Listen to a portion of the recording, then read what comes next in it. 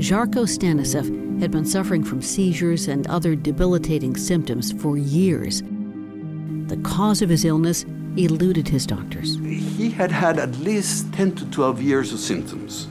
So he had experienced hearing loss for 3 years and then recurrent meningitis for easily 10 years.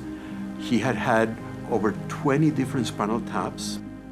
And the symptoms have resulted in a profound impairment on his activities of daily living. He was profoundly fatigued, his endurance was totally drained, he didn't feel like going out, he couldn't work, he couldn't do anything.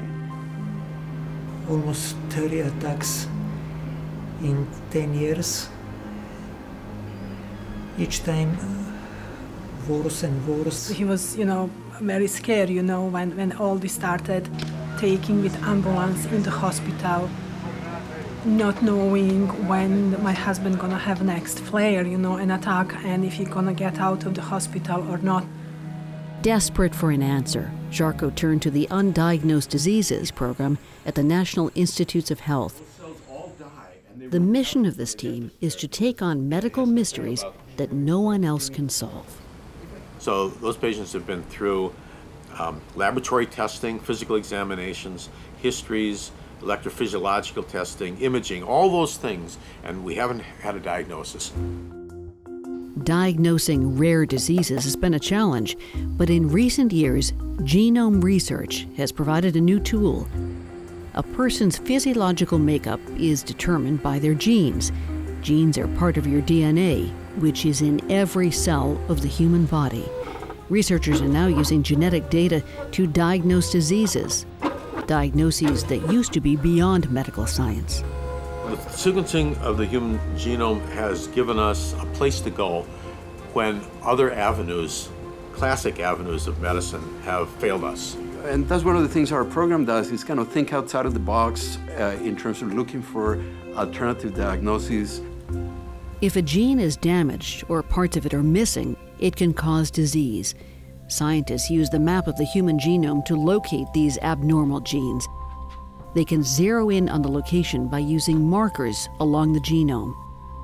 Every new discovery is stored in a public database, constantly improving our understanding of the human genome. We always find many, many different mutations, and we have to rank them and try to determine which ones to go after as the cause of a patient's symptoms.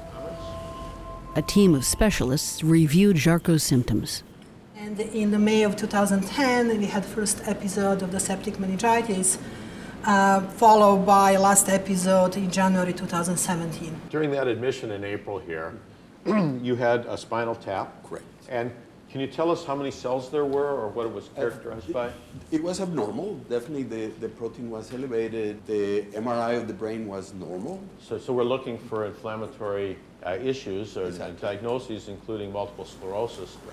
It became clear to us that he really had this presentation that was very atypical for an infection. And we began thinking, could this be actually a disorder more of unregulated, unchecked inflammation rather than an inflammation as a response of infectious process? And it was about midweek when I got an email and a phone call asking if I could come by and see him, because the patients that I see often have certain mutations in their body that can cause dysregulation of their inflammatory system, where it can look, for all intents and purposes, like an actual bacterial meningitis, but it keeps happening. Zarko's doctors did genetic testing on him, then scoured the database and found what they were looking for. When we did our genetic analysis, we found that he had a mutation in NLRP3, and that's part of an inflammasome that causes this type of disorder, but very, very rarely. With the right hand, do this movement as fast as you can. To put everything together is really a complete diagnosis, and sometimes carries a treatment as well. And that doesn't happen real often, but we have had many, many successes.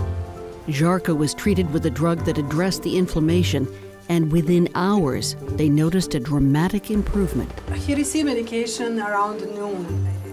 And 6 hours after, he stood up, walking without a pain.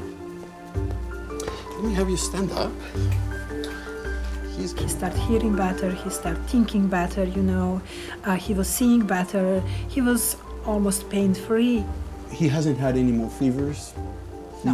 His body aches and joint pains Gone. are improved. Yes. Is going to help shorten the journey of patients with rare diseases from decades to a relatively short period of time. So it's going to revolutionize the practice of medicine. Okay. Thank you so much for coming, sir. Thank you. And it's great to see you standing and walking. And thank you. Nice job taking care of your husband, by the way. Thank you. I think, you know, that's a lesson for all of us, really. I just received my life back. I live again. Before that is question when I will finish just gone. Now I have life.